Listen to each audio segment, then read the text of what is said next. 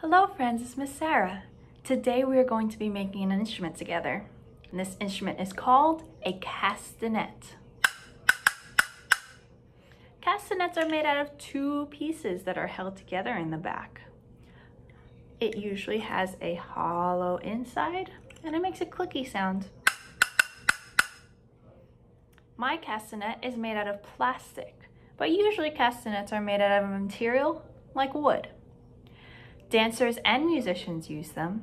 Sometimes people like to dance and sing while playing the castanet at the same time.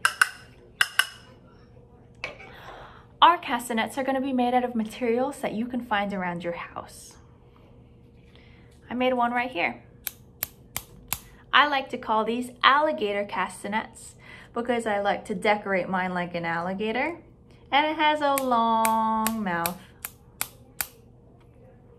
On the inside of this castanet, I have taped 2 pennies to the inside to make the clicky sound.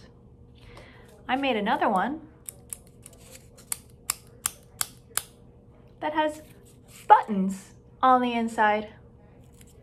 So, the materials that you will need today are a strip of cardboard, 2 buttons, pennies, bottle caps, or anything that will make a clicky sound when they're hit together. Googly eyes if you have them, or you could just draw your googly eyes in. And something to decorate your castanet with. Let's see how it's made. Step 1, decorate your cardboard.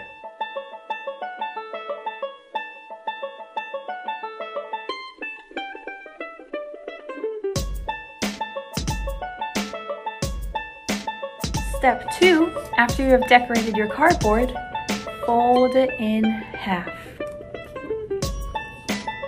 The last and final step is to tape or glue your materials on the inside and the eyes on if you have eyes.